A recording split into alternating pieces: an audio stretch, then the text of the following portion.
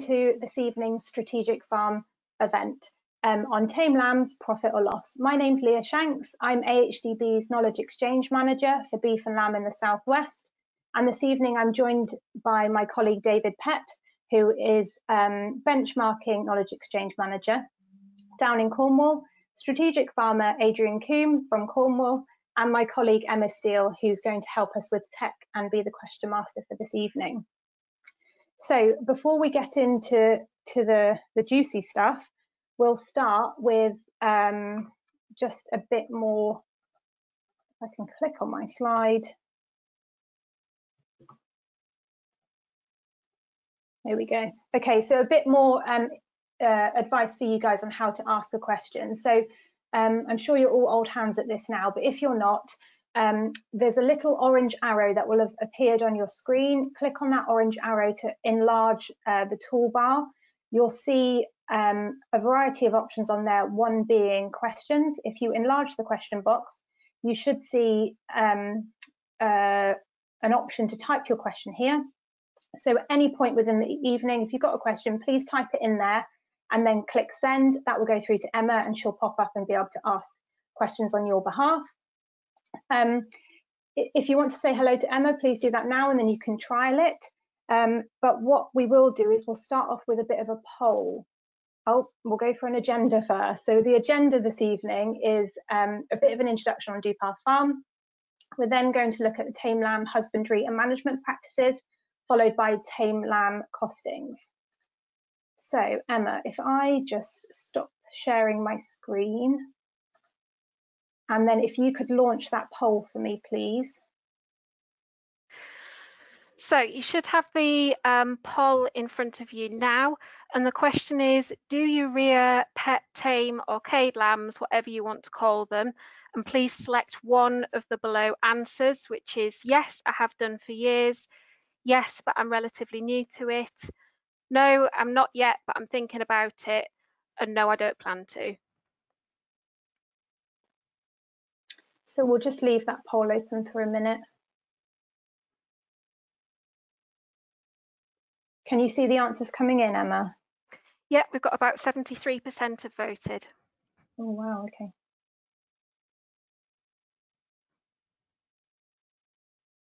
We're at about 80%. Do you want me to close it, Leah? Yeah, go for it.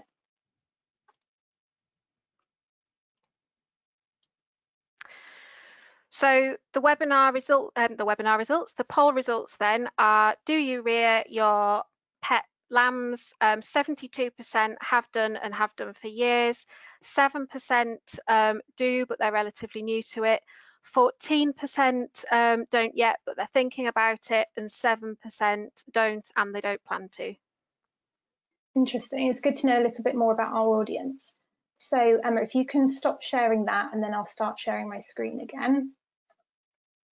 Right, so that should be back up now. So without further ado, let's make a start. So Adrian, over to you now. So Adrian Coombe is our strategic farmer for beef and lamb down in Cornwall, and he farms alongside his lovely wife Lynn and his dad Peter. So we'll just do a bit of an overview first, Adrian. So in your own words, tell us a bit about the farm. Right, good evening everybody. The farm is very much a mixed farm with obviously grass, cereals, a few potatoes. The cattle are all sort of dairy bred.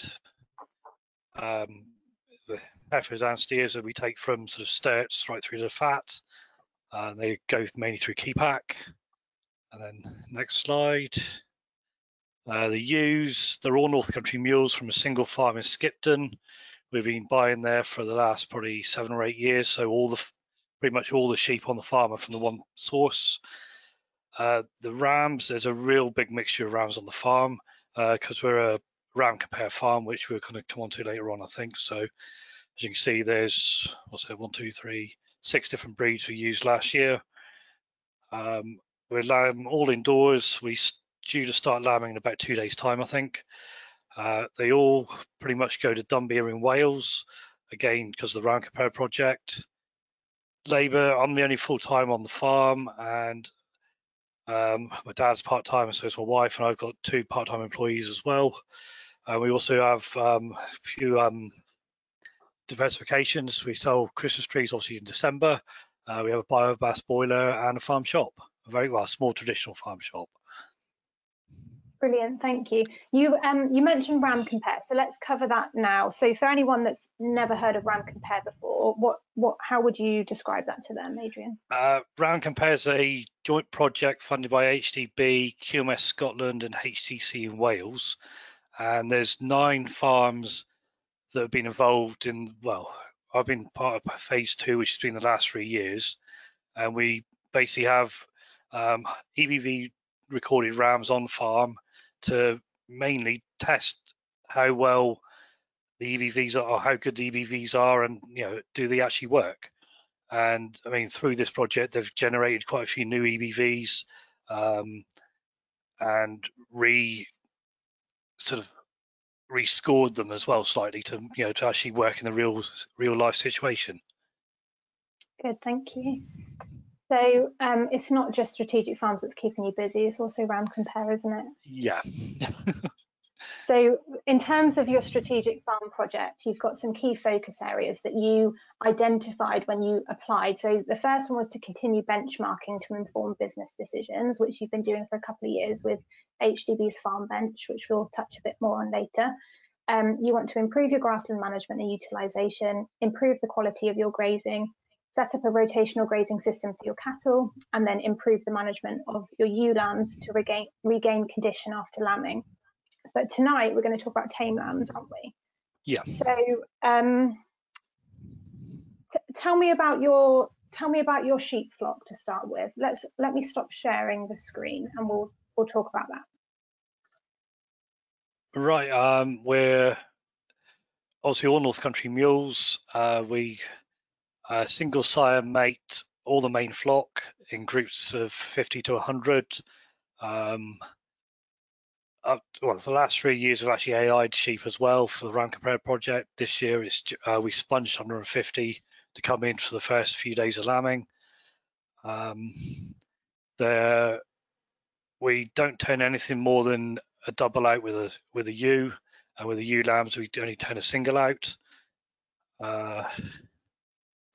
So for about 9 months of the year, you've kind of got 2 flocks, haven't you? Because you've got your breeding flock and then your ewe lambs in a separate flock, haven't you? Yeah, but I mean they're pretty much kept separate for 12, well, up to weaning basically, and at that point they all get lumped in together. So yeah, from buying in September right through to sort of June, they're all kept separate. And I guess it is maybe a bit of a controversial topic anyway, but why don't you breed your own replacements? Why do you buy in? It's time, and it's another thing I've got to look at, to attention to detail, and I really like the mules, and they lamb well and they're good mothers, and it just fits our system really. We got fingers in a lot of pies, and to try and do something else again on top would might break the camel's back, as they say. Yeah, fair enough. You've been doing it for a few years now as well, haven't you? So it's working for you, isn't it? Yeah. Okay, so you said you're about to start lambing in a couple of days. Is that the breeding flock or the ewe lambs? It's the breeding flock. The ewe lambs start in about 3-4 weeks time. Okay. Which is what we always do.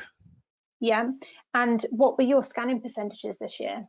The main flock scanned 187%, which was roughly about where I wanted it to be, and we had 25 empties out of the 500, which was a little few more than I wanted to or would prefer. But that's comes back to one of my strategic farm aims, is to try and get the ewe lambs back into lamb the second year round.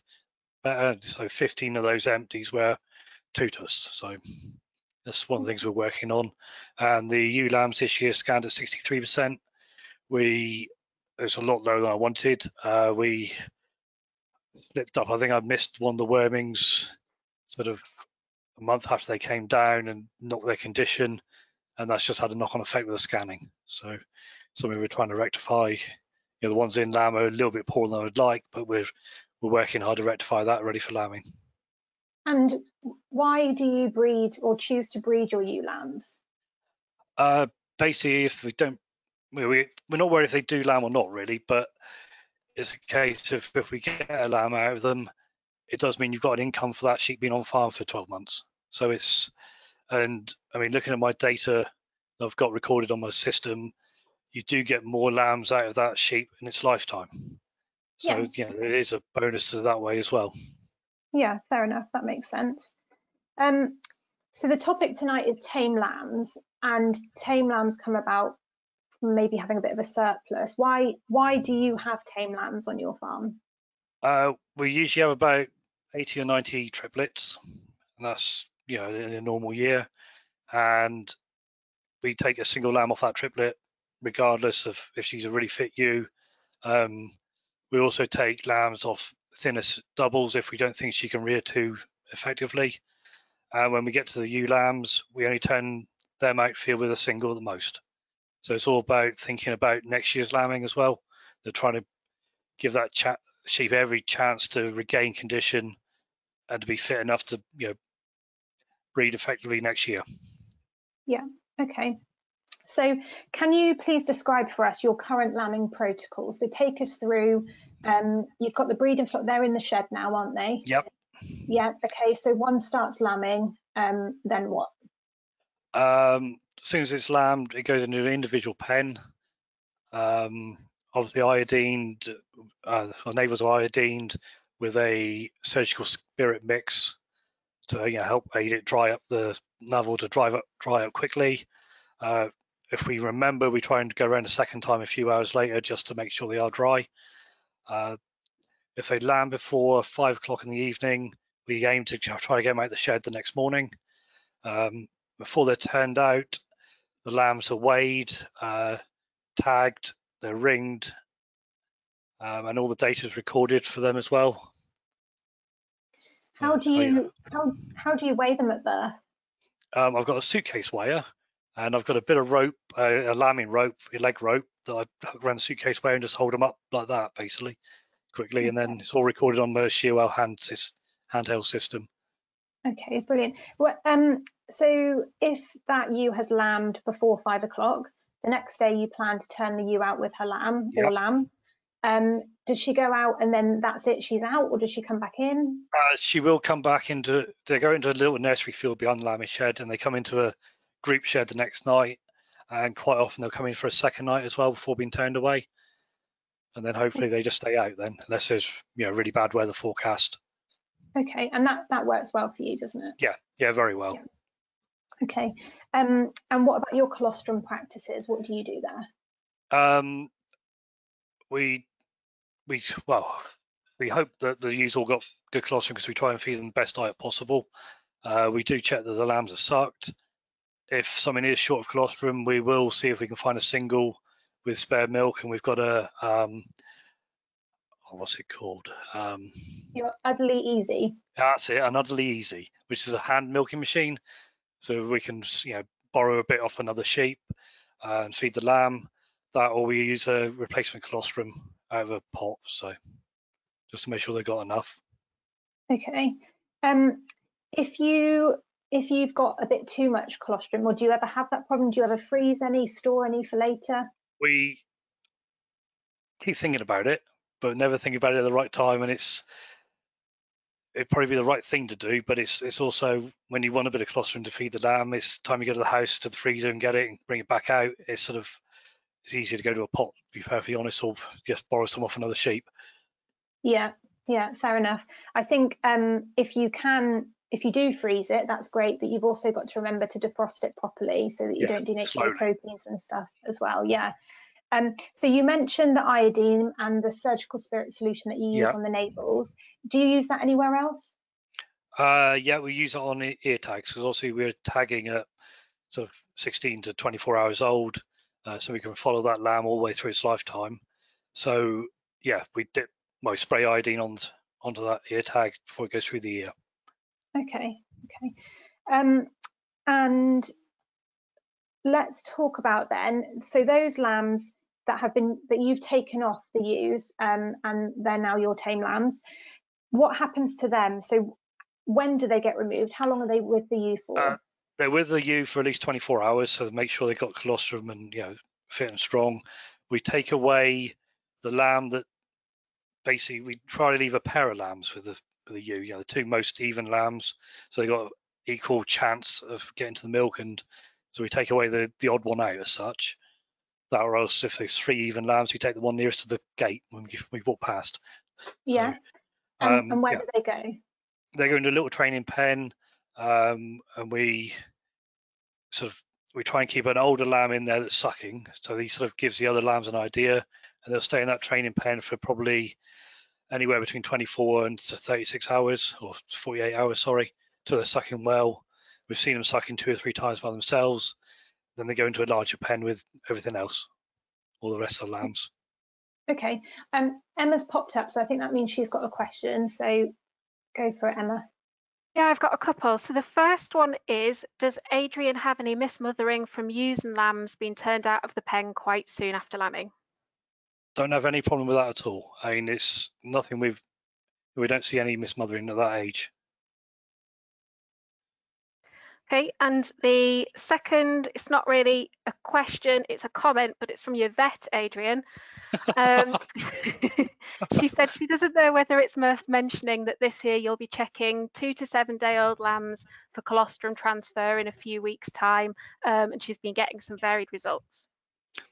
All right, I forgot that. It's good we've got Miranda here then. Yeah. And then another couple of questions just come in. Do you have an automatic milk feeder, Adrian, and if so, which one?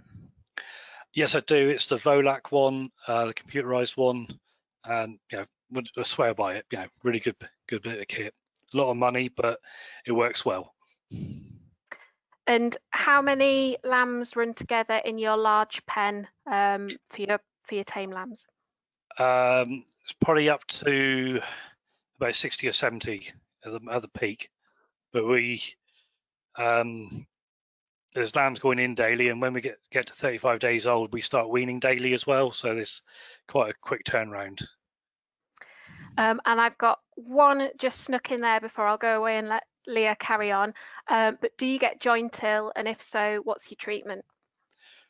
We have very, very small amount of joint ill, even though we're tagging everything at birth, and it's usually an antibiotic, prescribed by the vet.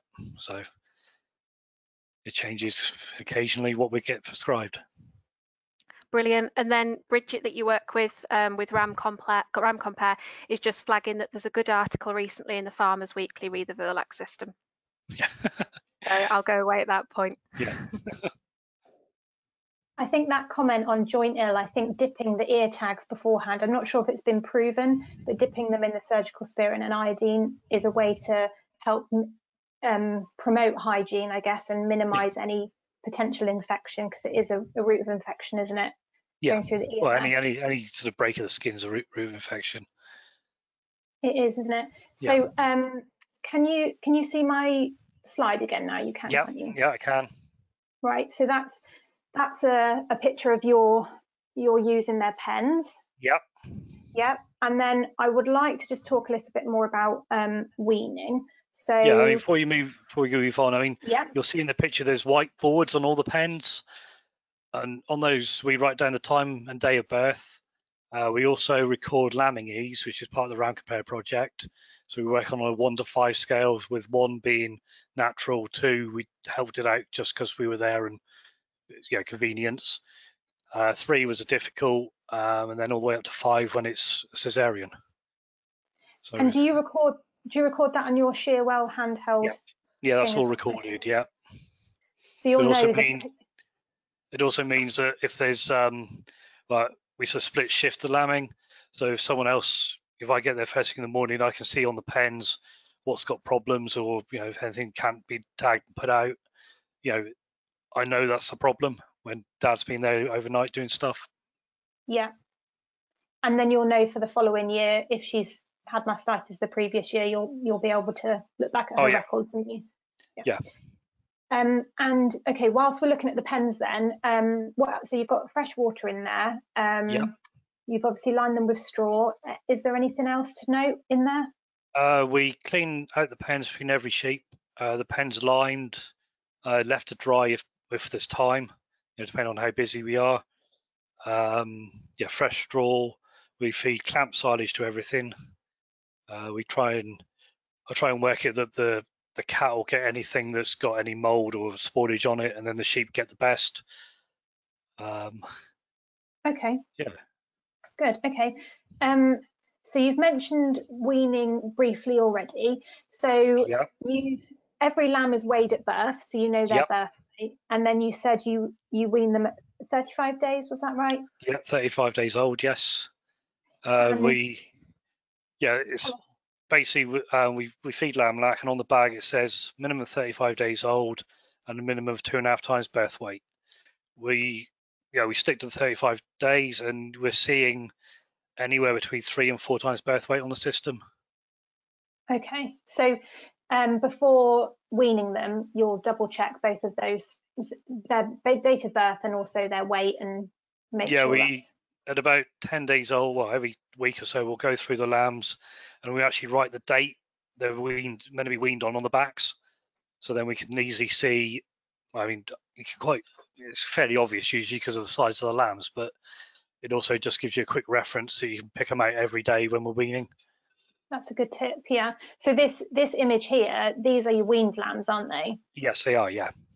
Yeah. And then this one is another picture of your weaned lambs. Yeah, I mean, this is from 2 or 3 years ago where I think I was weaning weekly at that point, so the green mark meant that was that week's ones to wean. I think there's blue marks elsewhere and things like that. So yeah, okay. Yeah. Good. Emma, are there any more questions on that before we move on? Yep, so I did have one, but I've now got a couple more come through. So Adrian, do you feed the ewes with lambs after turnout? No, they go out onto grass. They're rotationally grazed as soon as I can get them going. I mean, they start off in groups of 50 to 100 rotational grazing. Then we gradually mob them up to the point where all 500 sheep and lamb with all their lambs are in one single group. Okay. And then referring to your pet lambs, I think the question is, do you cut down your feed or withdraw milk straight away? It's straight away. I mean, it's weaned. We usually go in there after we finish doing the lambs, tagging and recording the lambs. We go in, just weigh what we need to, and wean them straight off the machine. Okay. And what are your weaned lambs fed? They're on a start to finish pellet to start off with. And I mean, 2 years ago, they moved on to rolled barley and a protein pellet, which I'll probably do again. Last year I didn't because I didn't have enough barley left. Okay. And just the last one for now then, easy one, I think. What milk do you use? It's lamb lac. I have toyed with other brands, but it works very well, and you always sort of stick with what you know sometimes, don't you? And I've had a sneaky one just come in on the back. At what age do you start feeding your starter pellets? It's available from as soon as they move into the main pen at about a day old or 2 days old, and it's in a little container which I try and clean out at least every other day, just to put fresh in there, so it's nice for them. Okay, Leah, I've got some more questions coming through. Do you want me to carry on, or do you want to continue and we'll come back to them? No, that's okay. You can carry on. Okay, so is your milk warm that you're feeding?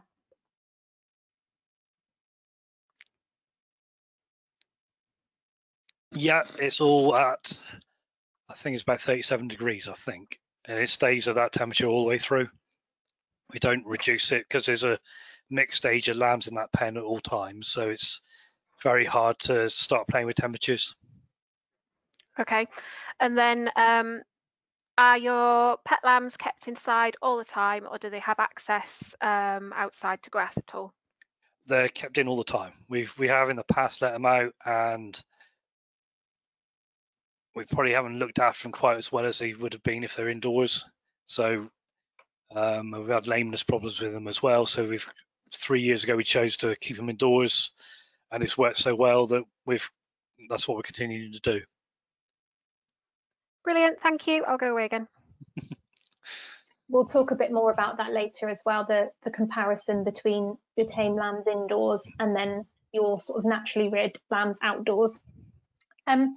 So are there not any alternatives for you for your tame lambs, could you not sell them on, or would you not think about why can't you foster them onto your breeding flock? Why do you do it the way you do it? When you start with fostering, the average weight of my triplets is about 3.7 kilos, and the average weight of my singles is about 5.8 kilos. So there's a very big difference in weight, and I mean, you could say put a lamb on that's a week old, but then they've trained on the machine, and it's very hard to train them back to a sheep. So it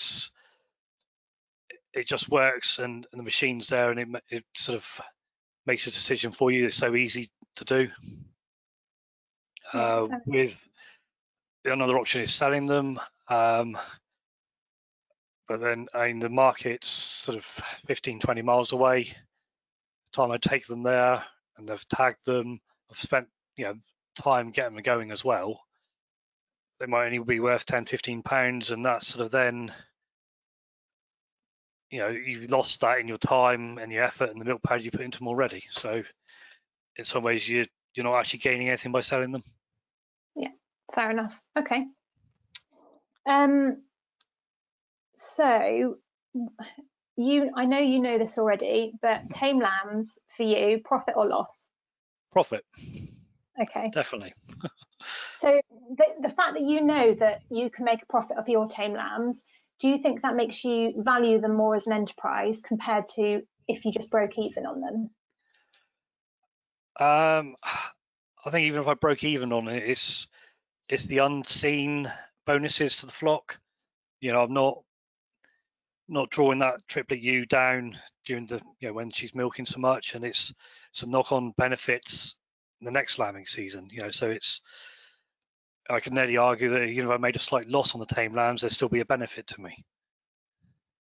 It might be a bit controversial saying that, but that's the way I sort of look at it. That if I can break even, brilliant. If I make a profit, even better. Fair enough. Good, thank you. So I think that's going to be a nice introduction into our sort of next segment. So I'm going to bring David Pett in now and show some more slides. So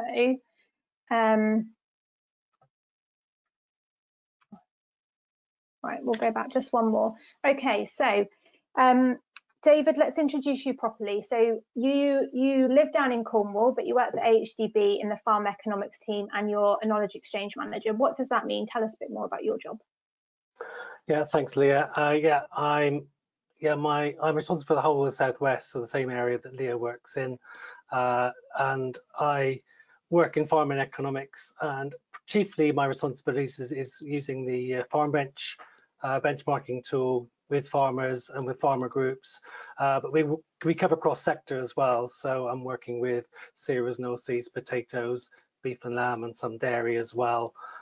So that's formulating groups, helping people through the process, and now we're bringing on KPI Express on stream as well right now. So lots of tools on in our toolbox that we can offer farmers from AHDB to help look at cost of production, and we're very keen on looking at cost of production to see where farmers are, where their strengths and weaknesses are, and often working with farmers in groups, it's where we can see farmers helping each other, and seeing each other's strengths and weaknesses and learning from each other as well as the expertise we can draw in from elsewhere. Brilliant, thank you. Emma, I'm going to ask you to launch the second poll now, please, for the audience. And if you could just read that out for us again.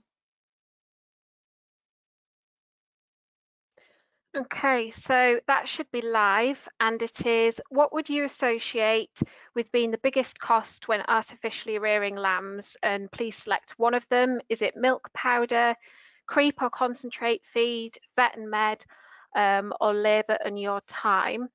Leah, while that's just running, can I just ask Adrian another question? Yeah, of course, yeah. Adrian, what's the procedure for lambs that have been outside on a ewe which have had to come in as pets because the ewes died, for example? They normally go in the training pen again, which sometimes take a little bit longer, although there was an instance 2 or 3 years ago where my dad brought one in from field, chucked it in the main pen, he marked it, told me, I thought he went and fed it. He thought I went and fed it. And we said about it 4 or 5 days later, and the lamb was there sucking by himself. So surprising how well he actually learned to drink. Okay. And why do you think turning your pet lambs out doesn't work? It's with us. There's so many other things going on. It's remembering to go and creep them. We usually find that they're stuck in a little field which isn't that close to the farmyard, and it's remembering to take creep there every day. You get there and think, oh, they need creep, and you're too busy trying to get onto other things that they sort of get slightly neglected. When they're in the shed, first thing morning you walk in there, sort them out, away again. Okay. Leah, we've had 88% vote on that. Would you like me to share the results? Yes, go for it, please. So biggest costs associated with pet lambs, 70% think it's milk powder, 16% think it's creep or concentrate feeds, nobody thinks it's vet and med, and 14% think it's labour or your time. Brilliant, thank you. It's probably wise to say there's no right answer here. I think the cost will be different for everyone, but tonight we're going to drill down into Adrian's costs and look at those a bit further. So you can close that now, Emma, thank you. And David, we'll kick off with the first slide. Yeah, before we look at this slide in depth, so you can come back out of it for a moment. I was just going to ask before people look at it. Yeah, these figures which you're about to look at, you gave them to us, didn't you, Adrian? So these are your figures, and you've already said that you've indicated that you do a lot of recording on your farm, which is fantastic, and you also do farm bench with us. So could you just give us a rundown of how you arrived at the figures? Most of the figures are, like the creep and the milk powder is what I paid for it. Vet and med is also what I've used. Depreciation is the cost of the milk machine and also the creep feeders I got, and I've spread the cost of those over 10 years over the lambs I've reared each year. And the labour is about the only grey one that I've made an approximation, but I've tried to be over generous with the time I spent with them to make sure it's a fair comparison. So what we'll do with Adrian's figures is, Leah, if you'd like to go forward that slide. Yeah, Adrian shared these figures with us very generously a few weeks ago, and I've produced this set of figures here from them. And we're going to show this in graphical form as well to break it down a bit more, so you're not looking at it as a sea of figures in case you've got a small screen you're looking at. So the bottom line, let's sort of cut down to the bottom line where the cost per lamb is. So on the 3 years, 55, £50 and 69.35, and you've also given us your average price that you received. That was a question I meant to ask, Adrian. Was that before or after commissions, those figures you've given us? I'm pretty sure they're just they're before commissions. Okay. I think. I can't. I'm pretty sure that's right. Okay. There is a couple of quid more to come off that. We might have to allow for that. Okay, just to be clear, because we haven't got that listed. So you see, every year, yeah, there's, apart from the last year, and we'll come back to that, obviously, because that's quite obvious. So you made, yeah, according to your figures, you've made, yeah, quite a good margin there. Yeah.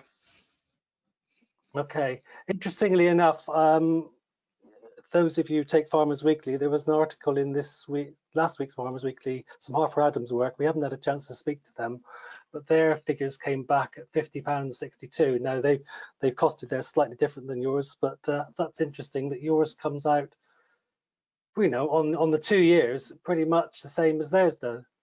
Well, yeah, it's always nice that someone else is doing some work similar to this, and it actually nearly validates what I've costed out. It's not figures I've plucked out of the sky. Yeah. Okay. So, but yes, just let's go from the top.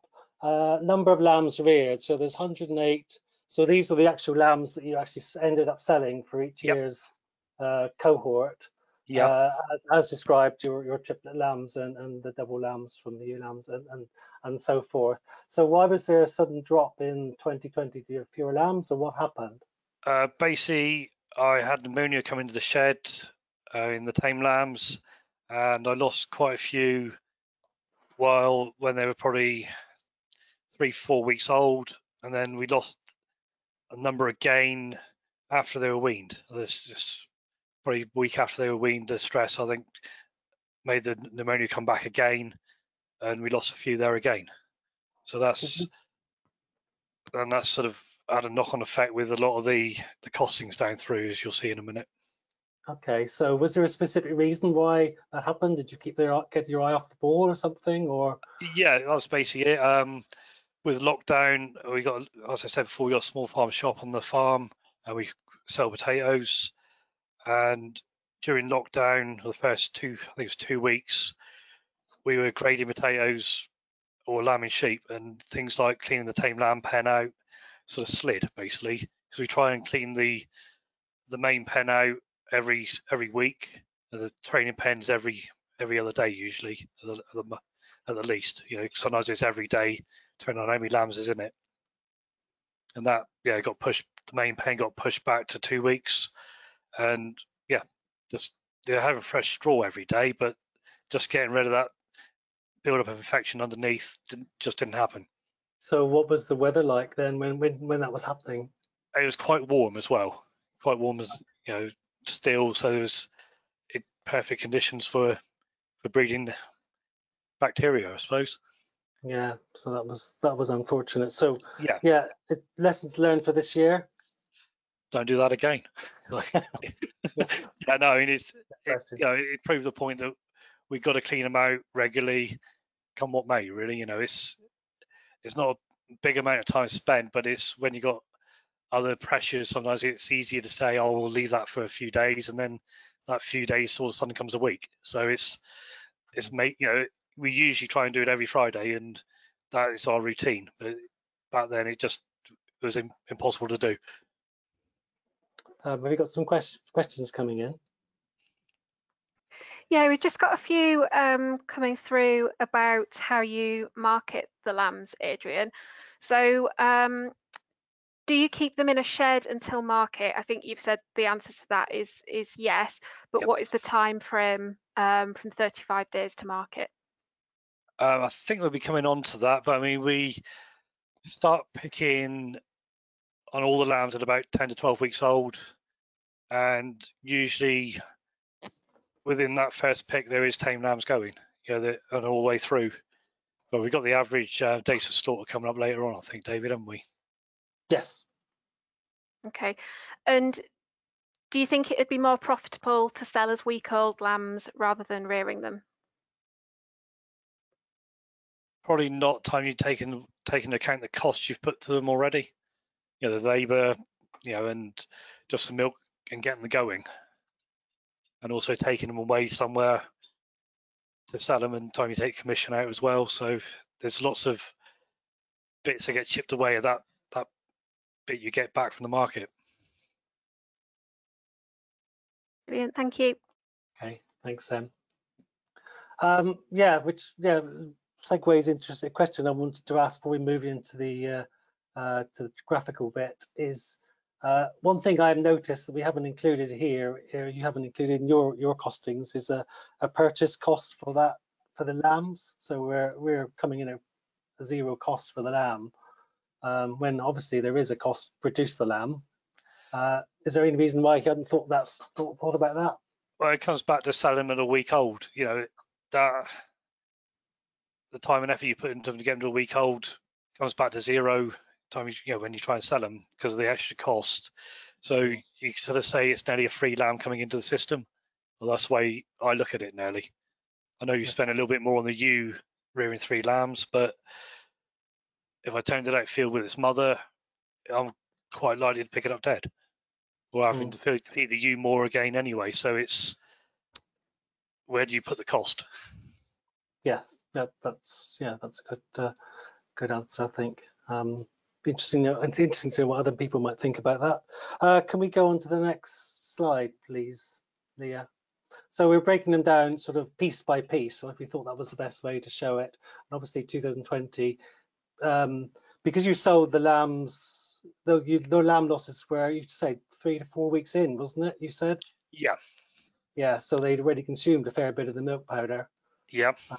So it's the milk powder for more lambs. So how many lambs did you start off with? Just interestingly enough. About the same sort of number. I think it was about 115, 120 roughly. Okay, so that reflects that. So it's probably best to look at the 2018-19 years really for a truer reflection of the. Yeah, definitely gives a better reflection of the true costs and the system really.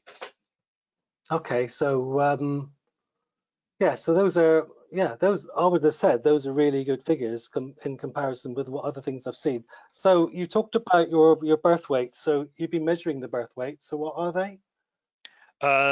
Triplets are about 3.7 kilos, roughly. Okay, and the This other is ones? with the main flock. This is. Yeah, yeah, and the doubles? They're 4.7, and the singles are 5.8. Okay, so they're quite, yeah, that's why it's solid. That makes sense.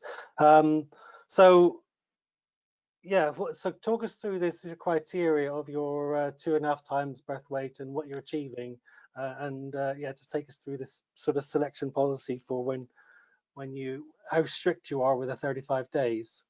We do wean every day of the week once we start weaning, and we weigh them, you know, as we want to wean them, and do check that they have actually reached minimum of 2.5 times birth weight. Most of them hit 3 to 4 times birth weight at that point. And anything that doesn't hit that criteria gets thrown back in the pen for 3-4 days till they, or maybe longer, to hit that minimum of 2.5 times birth weight. Okay, right. And some of them are sometimes more than that then. Oh yeah, some are considerably more than that 2.5.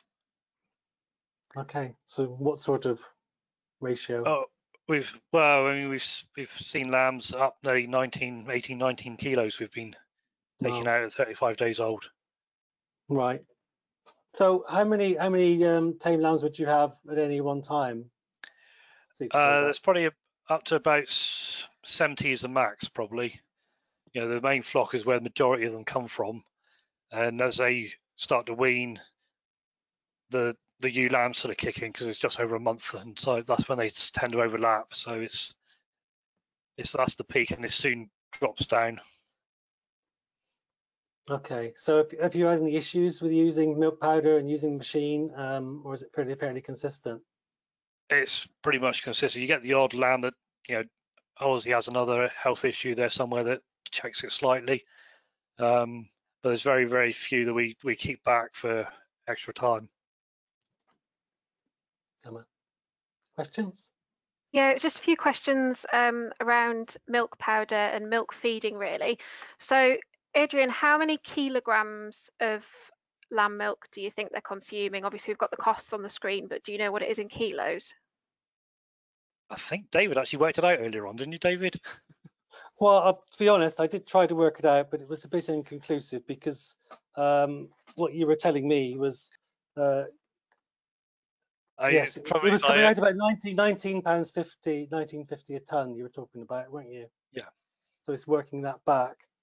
Yeah, the trouble is there's always a certain amount of milk powder that gets moved from one year to the next.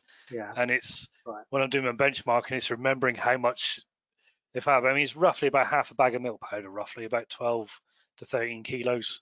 Yes, it was running at about 10 kilos, I think. Yeah. Yeah. Okay. Yeah, so it's that sort of ballpark. And just touching on what David mentioned a minute ago, are you getting any problems with lambs passing on issues via the milk machine teat, ORF in particular? We get very, very few instances of ORF. And we don't really see ORF on the farm full stop. I mean, we may see 1 or 2 cases a year, so yeah, we don't see any problems with it as such. Okay. And do you get many problems with lambs blowing up? None at all on the machine, because they can drink little and often. They actually look more like a normal lamb. You don't get them ballooning right out because they're not gorging themselves. So it's more of a natural process on the machine rather compared to feeding with the bottle.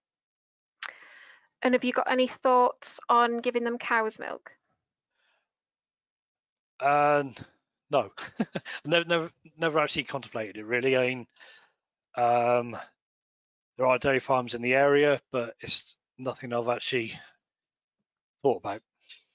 Okay, and then just a slight clarification, was it 2.5 or 3.5 times the birth weight? I'm pretty sure it's 2.5. It's what VOLAC recommend, basically. So. Okay, brilliant. Thank you. Thank you. I was just going to take you back then to your procedures for cleaning of the machine. How does that work? And yeah, please explain. There's a mixing bowl in the machine that I clean out probably 2 or 3 times a week, just with hot water, and then I do a full pipe clean and the mixing bowl properly once a week with dairy chemicals to flush the pipes out properly. I mean, it's worth mentioning when the weather gets warmer in April, I do tend to wash out more often because the environment's warmer, so then bacteria grows a bit quicker and you can end up with more problems. Yeah, okay. So how many teats are available for the lambs? We work on about 30 to a teat maximum. And you can sort of gauge if everything's drinking, and if you do think there is a problem, you can always add another teat. The machine will take, I think, at least 8 teats. But I mean, I tend to put 2 teats on a single line, so the milk moves through the line fast or more often, and that keeps the pipes cleaner. The milk doesn't settle out in the pipes. Yes. Okay. So leading on now to the feed, to the pellets. Yeah. Leah, if you give us this next slide, that's better. Thank you. How does it work? You obviously you have your strict weaning age, or as you say, you might keep them back a little bit depending on weight. What happens at weaning then? Do you do that suddenly, or how does it work? Yeah, they're suddenly weaned and put. I mean, there's always creep available from day one, basically in front of them. They get weaned onto barley straw and creep. Okay, basically. So how do you know? Have you got any idea of how much they're intaking by then? Because it's such a mixed age group, it's very, very hard to gauge that they're actually taking the, what they recommend. I think it's 200 grams a day, I think is what they recommend. But because it's such a mixed group of ages from, say, 3 or 4 days old right up to 35, it's impossible. Okay. Just having a thought. What did you do prior to having the machine? Then did you have any other system? We had a bucket, like a shepherdess or a U2 machine, and it was, I think it was about 4 years ago, I decided, well, we were doing that, and it's a case of you've got to be a lot hotter on hygiene. One of those, you need to clean out nearly daily, if not every other day, at the maximum, because basically the milk's kept warm all the time and it doesn't change. Whereas with a computerized machine, it's mixing up half a litre at a time, and that's changing all the time. At the peak, we're putting through over a bag of powder a day. So obviously there's a lot of milk going through that machine, and it keeps everything fresh. And obviously before that, again, it was the good old bottle with tea. Okay. So have you upped your numbers since you've gone onto the machine system? Yeah, I mean, we were. Yeah, when we were back on a bucket, on the bucket, we were probably doing about 30 or 40, and we would quite often say, "Oh, that triplet's good enough to rear 3," and send us to field with 3. And I mean, same with the ewe lambs. We weren't taking any lambs away. It was only taking lambs, that had problems. Sheep had problems in the shed. We would take lambs away at that point. So trying to keep numbers to a minimum, and probably some lambs went to field that really should have stayed in, but because of the work side of it, the extra work, we sort of said, well, you give them the benefit of the doubt nearly. Looks like Mike's has some more questions coming in. Questions are flying in tonight, and we're on the subject of creep, so you're getting the creep questions now. Oh. Are your pet lambs creep feeder fed or trough fed? In a creep feeder. Basically, it's like a normal sheep. When you get out field, I've got one of those that you'll fit 20 or 30 down each, or 20 round it quite easily. And it's it's ad lib, so it's always in front of them. And have you thought about selling your twin hog lambs straight off the hog, and then you're not incurring milk powder and additional costs? No, is the simple question. We look at especially since I've done the figures, I can see there is a margin in it that it's, I just want to have that margin as someone else, really. And it comes back to the old thing, time you get them to a week old anyway, and then the time you go to market, it's sort of that cost or that profit all of a sudden starts getting eaten into. Yeah, and then just a ballpark one, I think, for this, how much was your machine? I think it was about 2,600 or something, roughly around then. There, I think. I can look it up. So. Okay. The costing you gave me was 2,850. Yeah, that's right. I've just looked that up. Yeah, 2017. Yeah. Brilliant. Thank you. Yes, so we'll go right into the creep now. So these are the figures for the three years. So I think you mentioned to us earlier that in 2019 you had a different regime as far as feeding with your own barley. Yeah, we started them off on creep pellets till they were about, I think it was about a month or a month after weaning. Then we moved them onto a barley and a protein pellet mix. So the same sort of balance as the start to finish pellet, but we were using our own barley on farm and just buying that extra just a bit of protein just to balance it. And you've indicated, are you going to go back to that for this year then, are you? Yeah. I mean, if I got barley left, it's sort of we grow a certain amount and we sell some, and then I try and keep the right amount back. But if the cattle eat more, it disappears, and it's what's on farm really, basically. Okay. So have you had any issues? How do you get over the issues of any sort of flow issues within the feeders when you're using a complete diet or a mix like that? There's no problem at all. I mean, we start with when we transition it, we started with like a 25% barley and protein pellet with the normal start to finish pellet, and then gradually up that and reduce the start to finish. And the size is so steep anyway, it flows through so not just as easy as a pellet. Okay. And the figures you gave us there, how did you cost in your own barley?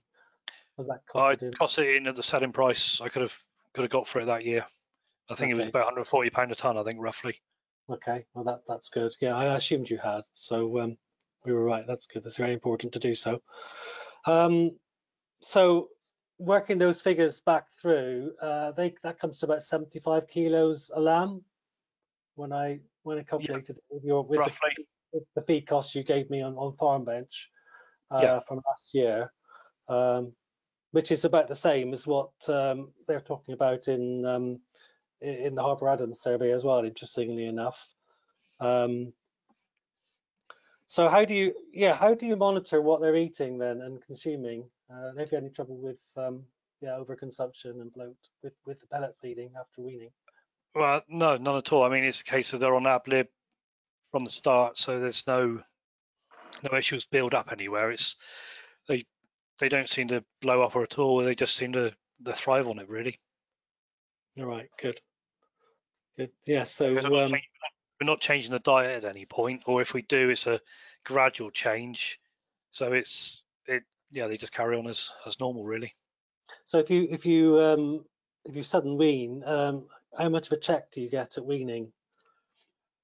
Perfectly honest, I don't know. I don't tend to weigh them again till they're about 8 weeks old.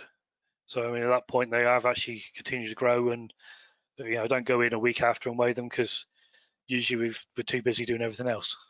Okay, so are the wean lambs in the same shed then? How does it work?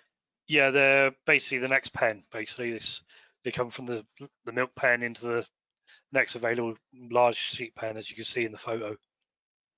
So you never had any problem with that at all? No, it's sort of very simple, and try not to cart them around too much because it all takes time and effort. Yes. So obviously you're quite tight, and yeah, you're very tight on these costs. So how does that? Do you think any costs could be reduced even further? Because obviously these are the two biggest costs on the system so far.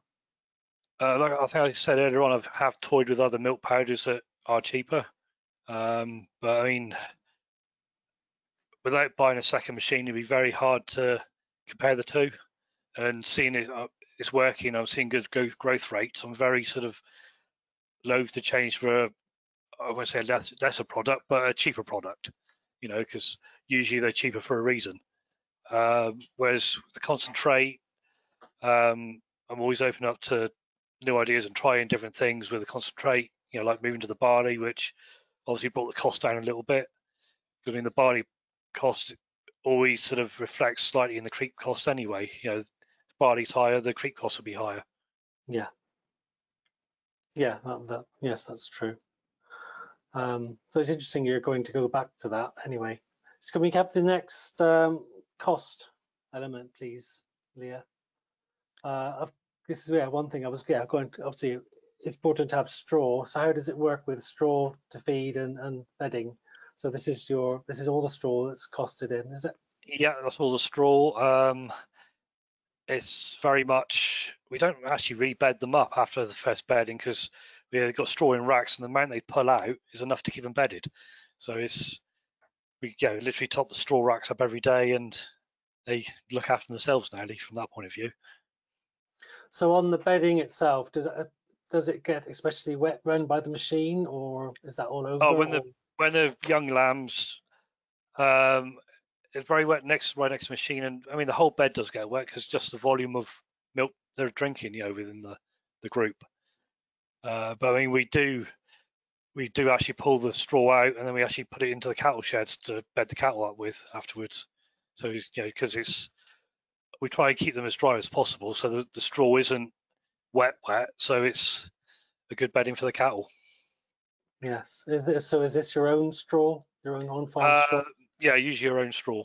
I mean, there's a bit of other straw coming in, but a lot of it is the barley straw tends to be your own. Okay. So how often do you, fill up the racks, or is it just as and when? The racks with the wean lambs is daily, and like I say, with the young lambs on the machine, they're bedded up probably every day, just a little bit, just to make sure they're nice and dry and happy. Yeah. So how much would you say they eat? You haven't sort of given any indication. Very hard to judge how much they eat, really, because the amount they actually waste on the floor, really. Yeah. So yeah. Yeah. And I presume there was more electricity last year. That was because of the difference in the lamb numbers. Yeah, it would have been, yeah. Okay. Just interesting about the electric. I haven't sort of pre-asked you this question, but have you sort of any backup? You know, what happens if the power goes and obviously your machine goes? And we got the facility to plug in a tractor generator that runs the whole farm and the farmhouse, so there is that option if needs be. Okay, that's good. That's important. But not bought specifically for this. It was bought for more if the electric does go off. I've got no heating in my house without electric. Question. Yeah, before you move on, we've just got a few more nutrition related questions coming through. What's the protein level you're aiming for in your barley mix, Adrian? I can't honestly remember. It's basically similar to the start to finish pellet. Start to finish pellets. I mean, I spoke to my feed rep and he tailored it to my barley and just went on from there, really. And have you fed whole barley as opposed to rolled? And what do you use to roll it? We got a rolling mill on farm, and I mean we feed whole barley or whole oats to the sheep before lambing, but yeah, for the lambs we actually rolled it. Okay, and are you adding any minerals in? The protein pellet or the start to finish pellets are all mineralized anyway, so I didn't see the point in double hitting them, really. Okay, and do you feed any hay or just straw, and whatever the answer is to that, why? Just straw, and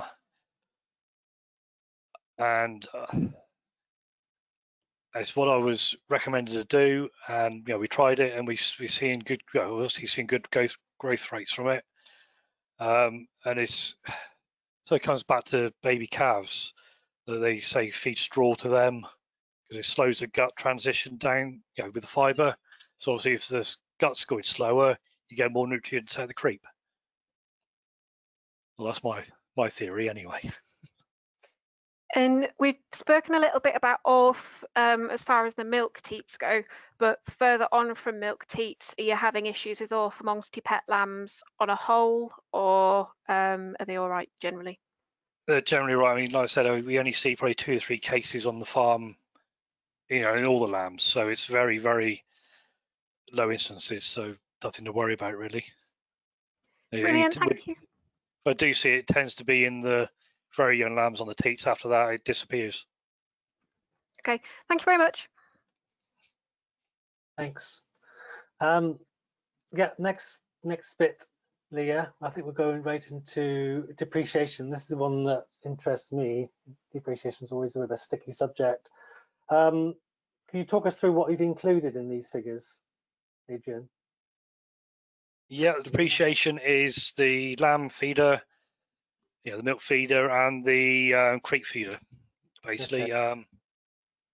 Obviously, the prices have changed depending on how many lambs have gone through that system in the year. I literally split the cost of the two things in over 10 years and then divided by the number of lambs I've reared.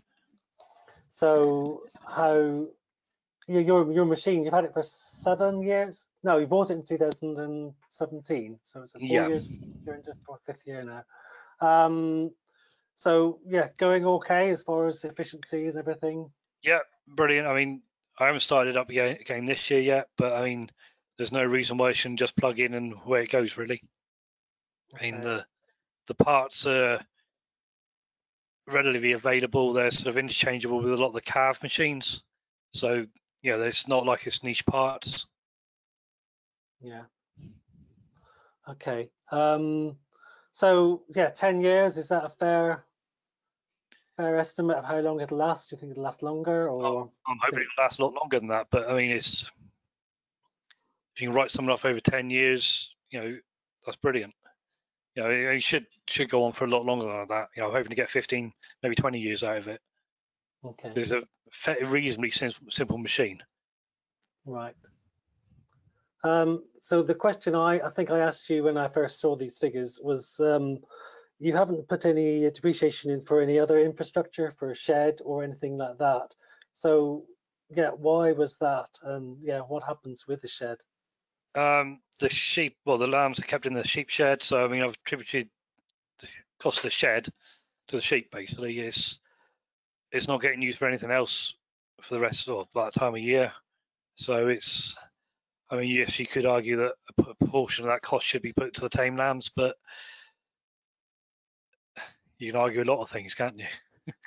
Yes, well, that's why I asked the question. Yeah. But I think you use that shed for other things as well as the lambing, don't you? Yeah, it gets used as machinery storage during the summer, and it's where we sell our Christmas trees out from in December. We turn the whole shed into a big display area and wash it out nicely, which is good because it means we wash it out sort of the end of mid-November, the latest, and that's 6 weeks with nothing in at all before the sheep come in early January. Okay. Yes, and I would like to point out, yes, we do include your the shed in for your depreciation for and your farm bench figures, don't we? Yes. Allocate accordingly, according to what you've just told us. Yeah, because some people might say, well, it's fine for you because you've got that shed there and you're making good use of it. If you had to erect something or provide a shed which wasn't there already, would this be viable at all? I mean, if you put up a reasonable shelter for £5,000, probably, even if it's a polytunnel, and I mean that would only, you say that's twice the cost of the depreciation that's on the screen there now. So you're talking what, £6 So there is still room to put that shed up and have a margin.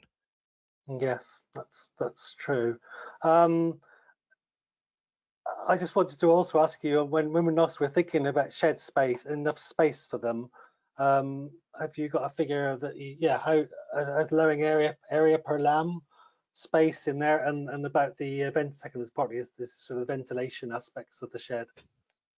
It's a 4-year-old shed, so it's nice and airy. We've got an open ridge or open protected ridge in the shed, so ventilation isn't a problem.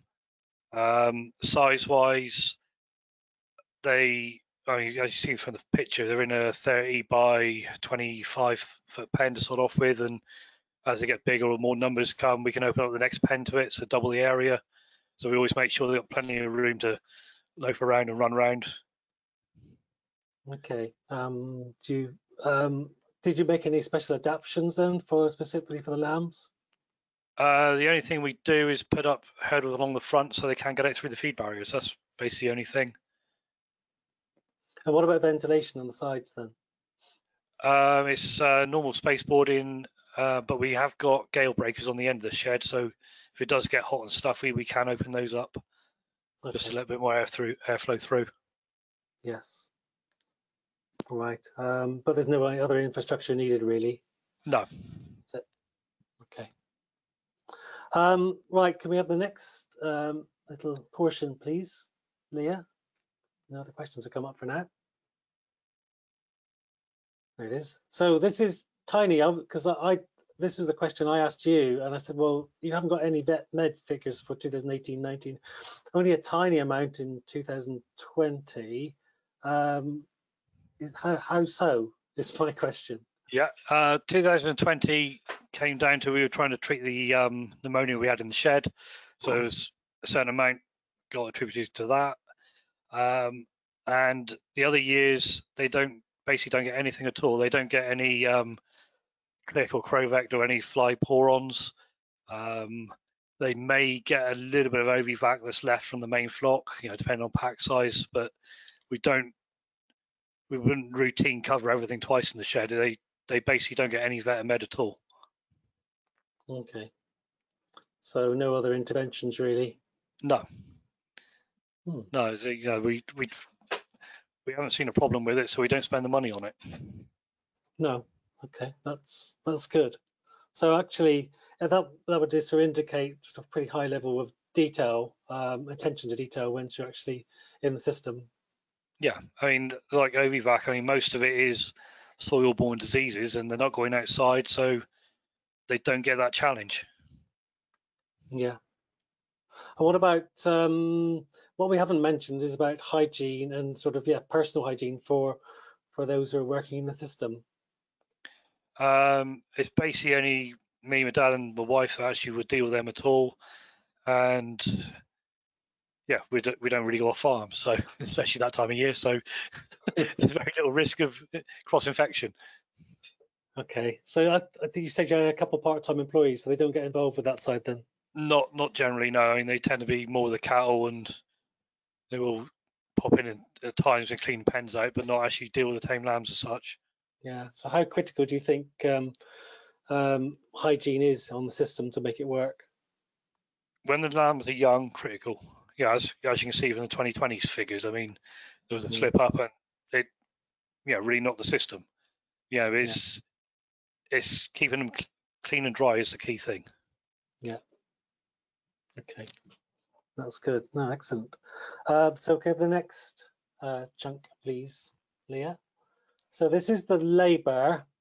So can you talk us through these figures, how you've arrived at these figures? So this is per lamb, tame lamb reared. Yeah, basically I've cost in half an hour a lamb basically in 2018, 2019, which I think David said it came in like 62.5 hours a year or something close to that, wasn't it, David? I guess it was. Well, yeah, for the 1125, so that's 2/3 of a year, or 3/4 a lamb. Yeah. And the other two were 58 hours for 2019 and 54 hours for 2018. So that was a question I wanted to ask. I'm sure other people might be thinking it is yes, it's finding that time Because that is, when you start looking at it, total hours, that's quite a chunk of time that you've got to put to that system. Yeah, I mean, it's probably an overestimation. And I mean, if we spend half an hour a day on them when they're young, as in the whole group, you know, you're talking 60 odd lambs in half an hour. It soon breaks it down to very little amount of time per lamb. So it's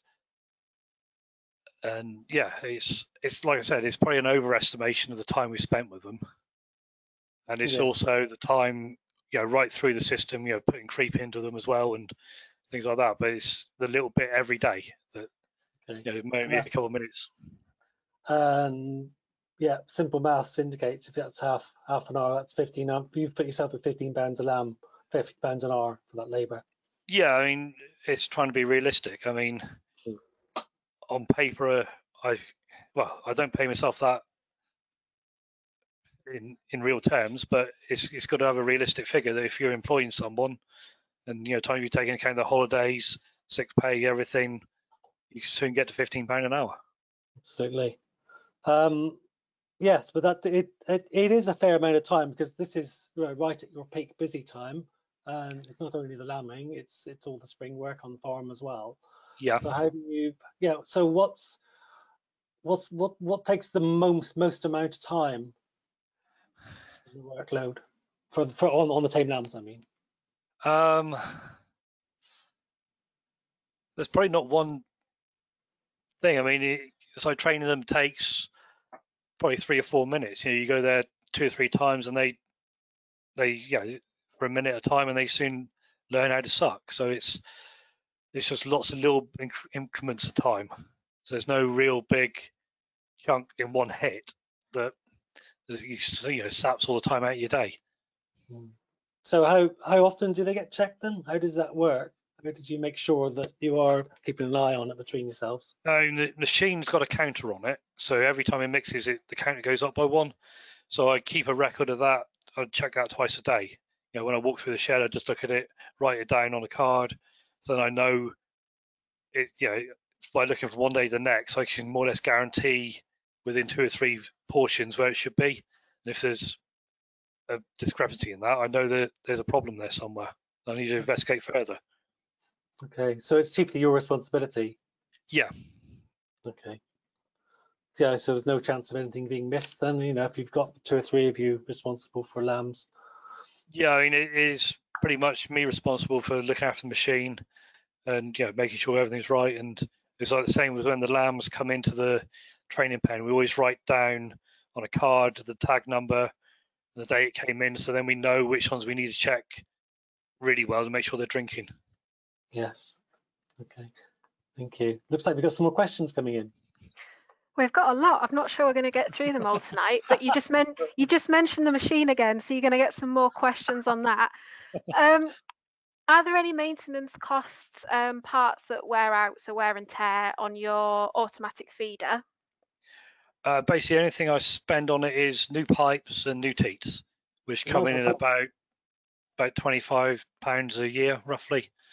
You know, you probably could reuse the pipes, but I think for the amount of money, it's just well put a new one. Okay, and are you servicing it each year? There isn't really much to service on it. I mean, it's cleaned out really well at the end of the season. You know, put away, clean, and then it's just literally fired up and away you go. Okay, how long does it take you to wash it? It's about 5 minutes. Okay. Yeah, it's like, I think it's a 90-second cycle that I run through, so 2 or 3 times. Okay, and how many Pett lambs do you have to have sat in a pen before you decide to start it up? About 2, because it's it's so nice when the lambing shed that, you know, if you have got something you want to top up, there's always warm milk there, the right consistency that you can just go and grab a bottle and top one up, you know, so easily. That's like one of the added bonuses as such. Okay. Yeah. And then just a quick one, because I think you mentioned it earlier. Were you using Ovivac P at all? Yeah, it would have been P, yeah. But it's literally, if I got a little bit left from the main flock, I'll use it on them. If not, I won't bother. is if you're just using up what's on farm. But I don't actively buy OVVAC to cover them. Yeah, brilliant. Thank you. I'll let you carry on. Thanks. That does neatly put us that question about the cost onto the last section of the cost here, which Leah will put up, and that is your sundry cost, isn't it? Yeah, and that takes into account sort of spray markers. Obviously the big pieces from the machine.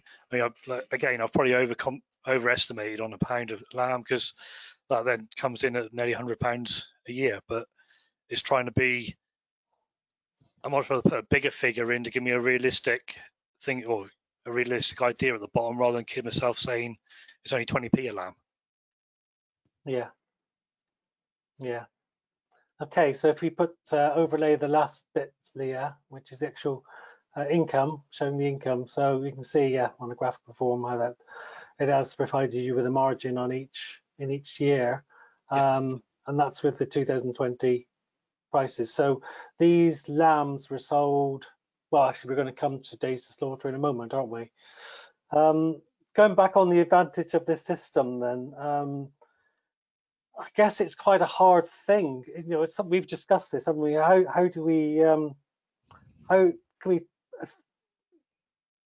guesstimate a cost of the effect on the flock management advantages of this? It's probably very hard to, I mean, well, you probably could sit down and work it out at length, but yeah, it's the bonus to that, the condition of the ewe going forward into next season, really. And I mean, don't like talking about losses, but if you do turn a lamb out on a ewe that is borderline going to rear 2 lambs or 3 lambs, you're more likely to pick them up dead. So it's trying to stop those losses, So it's sort of the bigger picture around it is, if I break even, brilliant. But if I make I said earlier on, if I make a slight loss, the bonuses to the rest of the flock, or the bigger picture, mitigates that loss. So it's improved in your eyes, it's improved ewe health and improved lamb survivability and welfare as well. Yeah. Okay, that's really good, really interesting. I'm really interested. You sort of made the comments before, because some people would decide to term their lambs out to wean after weaning or shortly afterwards. But I suppose it depends on how quickly they go to slaughter. Is that the reason why you don't do that, really? Yeah, that's one of the reasons. I mean, it's also part of that, and it's also another 100 lambs out grazing. That, I mean, certainly in 2018 when we had the drought, I was so glad I had those lambs in, because we got down to, I think we had like 3 or 4 days of grass ahead of ourselves before it rained, so we were sort of cutting it fairly fine. So to have those 100 lambs in shed meant there was, if we had those out field, we probably wouldn't have had that grass. They've eaten that already. So I was talking to another producer a few weeks ago about this, and he has a machine, and he says he'd put his lambs out on his tame lambs out on aftermath grass after first cut silage. So have you not thought about you doing that as an option? I mean, that's sort of mid for us, would probably be mid to early June before they went out. So I mean, at that point, we're already finishing lambs at that point. So it's sort of, where do you do the cut off to turn them out? They're thriving on the system, and you turn them out, and then all of a sudden you need to OVVAC them, you need to cover them for flies. You might get feet problems, worm problems. There's a lot of environmental challenges at that point then. Yeah. I think it'd be a good idea to go to the next slide, Leah. So Adrian provided us with no, the one after that, with the data for slaughter age and carcass weight. Now he gave us for the 3 years average, and this is for ram compare. So there's a difference in the number of tame lambs sold, because it's just the lambs used in that scheme, isn't it? Yes, yeah, it is. Yeah, I mean, because we record everything from birth all the way through, it's easier to pull this data out and actually have this data to you easier. Yes, so this would I must provide. thank Ram Compare for providing it as well, Yes, actually. I was about to say thank you very much to my colleague. So this data comes from the breeding flock as opposed to the ewe lambs, so they're just excluded from this. Yes, yeah, that's correct. Thank you for pointing that out. Yeah, so 180 lambs against the natural lamb sow of 1592. So the average days to slaughter for the tames is 138 days and natural average age 189. So significant difference there. And also their average carcass weight was half a kilo heavier.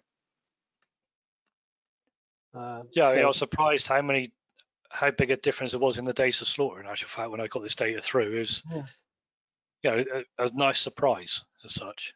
Yes, and they've also provided a nice that in graphical form to sort of show the spread.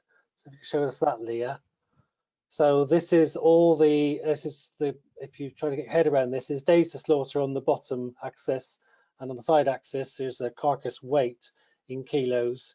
So you see the spread of all the lamb, all the lamb sold in that year. This is 2020 figures, and the artificial lambs are the ones in orange, so they're more on the left-hand side, so earlier to slaughter, as indicated. There are some outliers, just a few outliers. So why would that been then? That might be ones that had, been in pneumonia and recovered, but obviously had that growth check. But they got there eventually. It's, as you can see, I mean, the carcass weights are very good. Or else they were, well, they obviously had that check, and also because we run so many different breeds, there is a slight breed discrepancy as well sometimes. Okay. Can you talk us through again? I think you described it earlier, but it was quite a long time ago. Is how do you select for slaughter? Yes, what's your criteria and how often? We run them all across the scales every 2 weeks from 8 weeks old onwards, but usually from 10 weeks onwards there's stuff ready to go to slaughter. I mean, I pick on, I think it's like 38 kilos at the early season, trying to hit that higher price. And then as the season goes through, it gradually goes back to about 43 kilos. Though the tame lambs I will pick slightly lighter because they tend to be a little bit fatter than the grass-fed ones. Yes, really interesting. That is. Just one more comment from me before I hand it back to Leah and Emma for any final questions from the audience. You do seem to have a wealth of data and systems that you use for recording data. Obviously, you find great value in using these figures. Can you give us any indication of what recording systems you do use? We use the Shewell system. So I've got a handheld that I take out in the lambing shed, and on the scales we've got a race reader as well that links to it, as well as electronic scales, so it records all the weights automatically.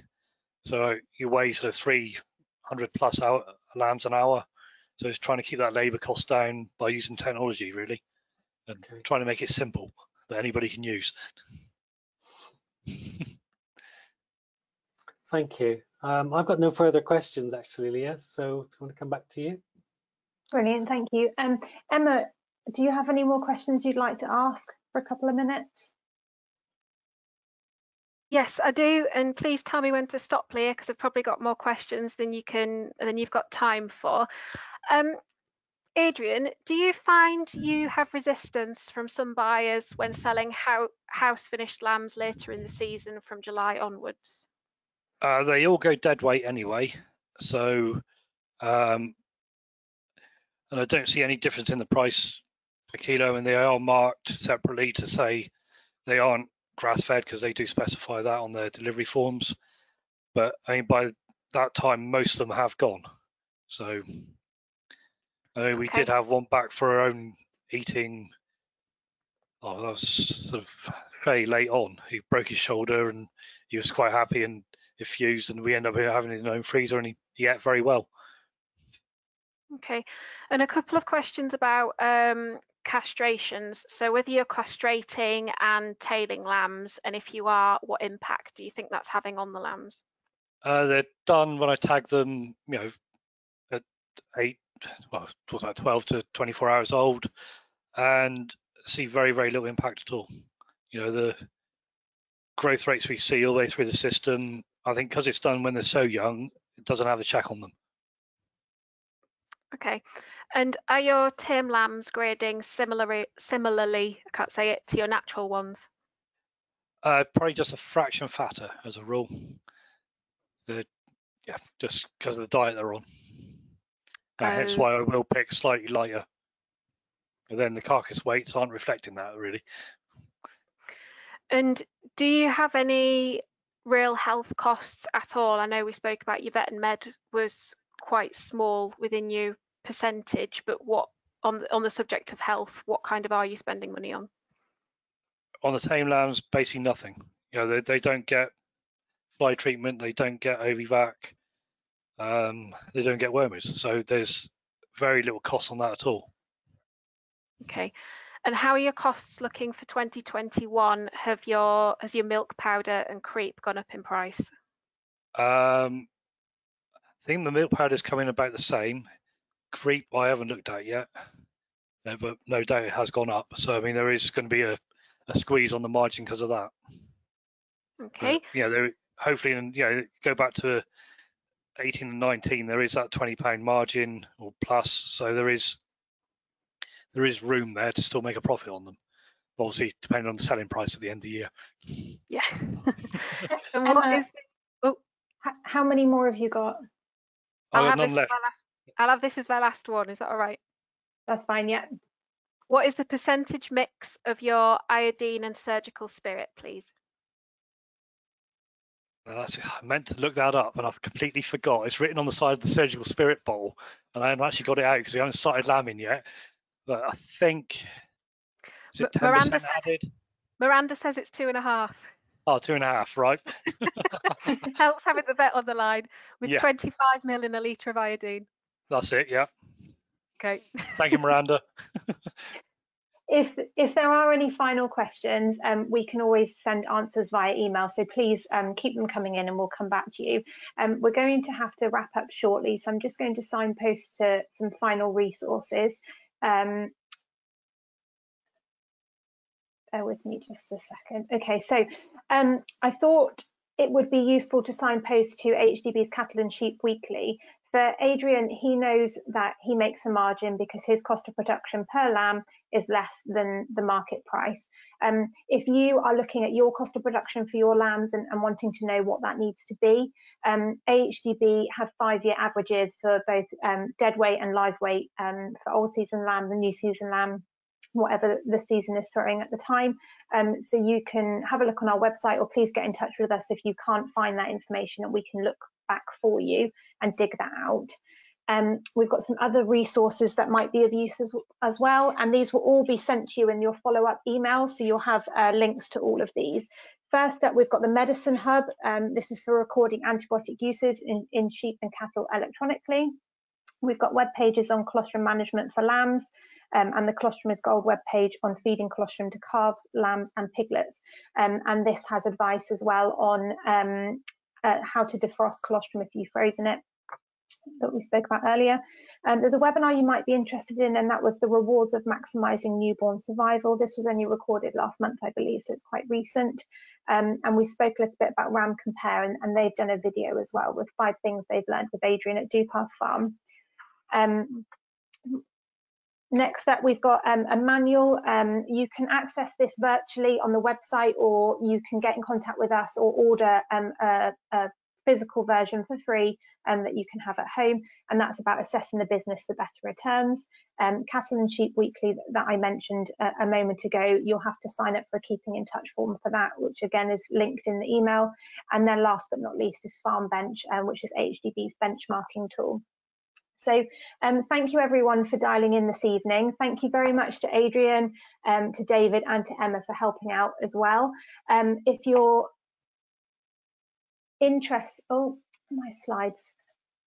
If you're interested in the next webinar, that's happening tomorrow evening, and again, that's a strategic farm event, and that is all about the journey to rotational grazing and what's next with our strategic farmer, Stephen Lawson. So yeah, on tomorrow 7 p.m, and you can join by logging in as you have done for this evening via the website. If you would like to view it but you're busy tomorrow, then please feel free to register and you'll be sent the link a couple of days after to watch back in your own time. So thank you again everyone for joining us this evening, and I hope you enjoy the rest of your evening.